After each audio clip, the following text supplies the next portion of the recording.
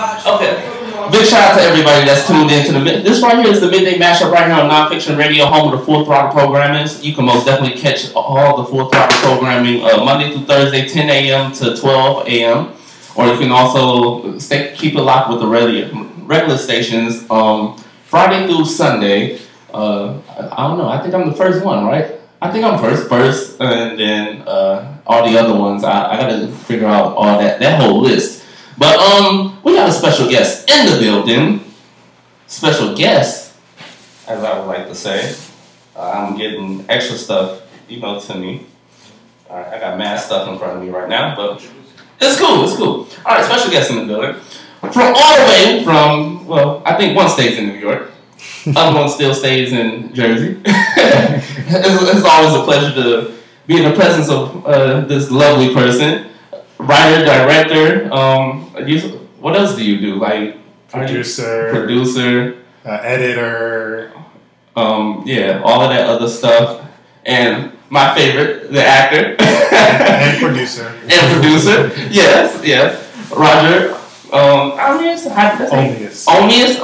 You're Haitian. Yeah, that's correct. Yes. Omeus. Yes, and yes. Hey. Yeah. RayMartell Moore, right? Yes, sir. Yes, sir. That's how you say it. Oh man, yeah. I get it. I'm over here breaking a sweat right now from being in this room. Nah, you all good. This is always, oh man, like I watched like many episodes just to finding me just to like really get your life. Get your life. Come on. But okay, so tell me like right now you're on season 2. Yes. Season 2 of Finding Me. Like so far, like what are we looking at? What do we expect? This season is a character stripping season, so you're getting to see a lot of the layers of the characters. Whereas season 1 was an introduction, we had a big cliffhanger with season 1's season finale, which was called Turning Point. So there was a lot of stuff that happened in that.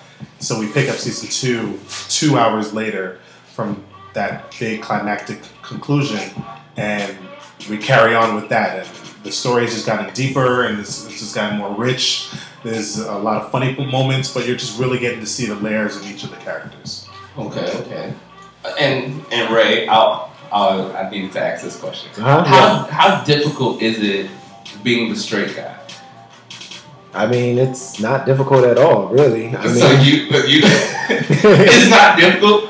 So I mean, you kissed a lot of people being the straight guy. Yeah, I mean, okay, it does have its ups and downs, but the ups are higher than the downs. I mean, I love playing Fabian. I love what he's about. He's me, but just without the the gay symbol on it, I guess you could say. He's a person. He's a human being trying to find himself.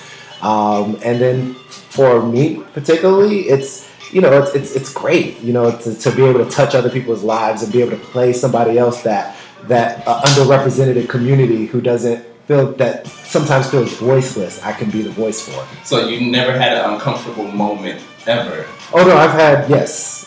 What was your most uncomfortable moment? My most uncomfortable moment would have to be because you've been naked a lot of times with a lot of guys. That's never uncomfortable. That's actually real easy for me. Wow. It is. It's very easy. That's yeah. Probably the most uncomfortable is just like sometimes when we go to like live events and people are they automatically assume that I am gay, so then they kind of think that they can hit on me or that they can talk to me a certain way, and then then once I tell them who I am, then the respect comes and everything's great.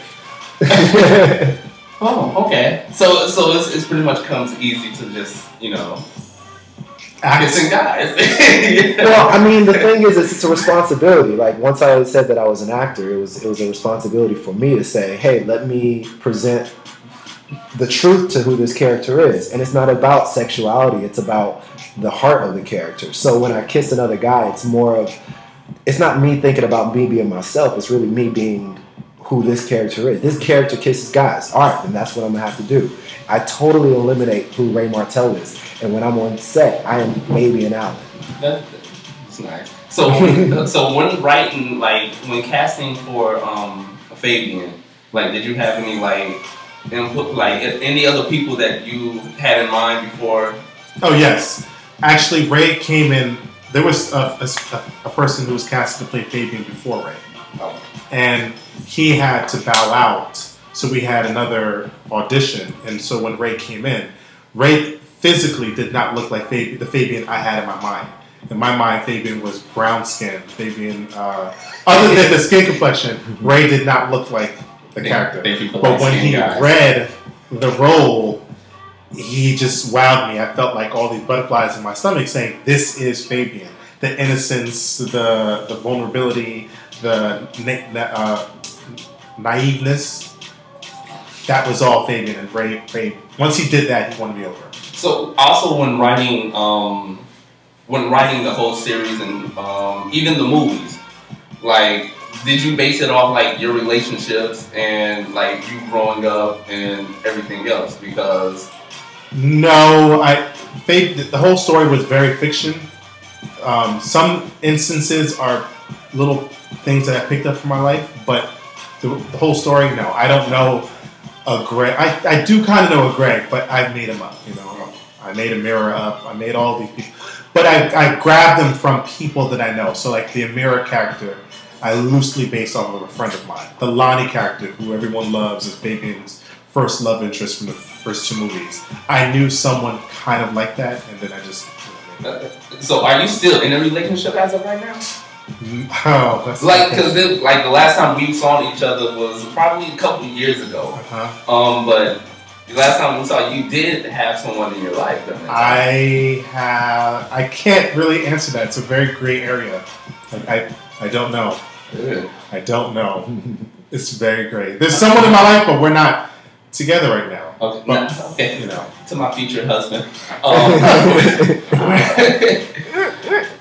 So with you, you're not native born.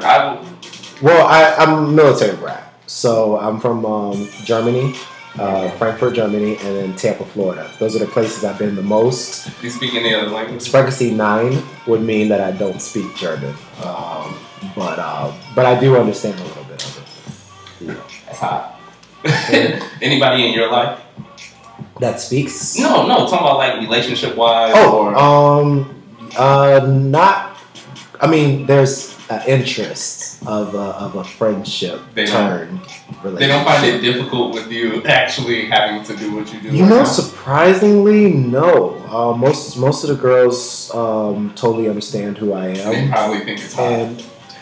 And maybe not. Maybe they never said to me that they think it's hot. I've had instances of situations where like in either the beginning of a dating relationship where they're just like testing me out, like, hey, you know, is this real? And then once they go like, oh, okay, yeah, you're straight. Okay, I get it. So if personally speaking, even coming from me, so like if I wanted to kiss you, I could kiss you?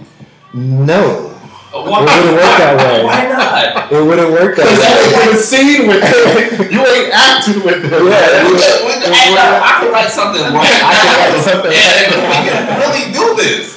Nah, see, it would literally have to be, like, literally for me, it's for Fabian's story. So you would have to get Roger here to somehow write you into the story, and then me as a producer, I would have to then approve the story. We're gonna have okay. For then something like that to happen.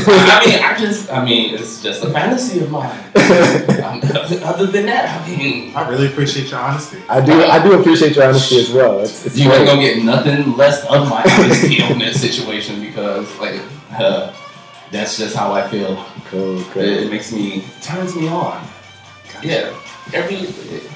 You know what's turning me on right now? The smell of that chicken from home eating in the background. Yeah.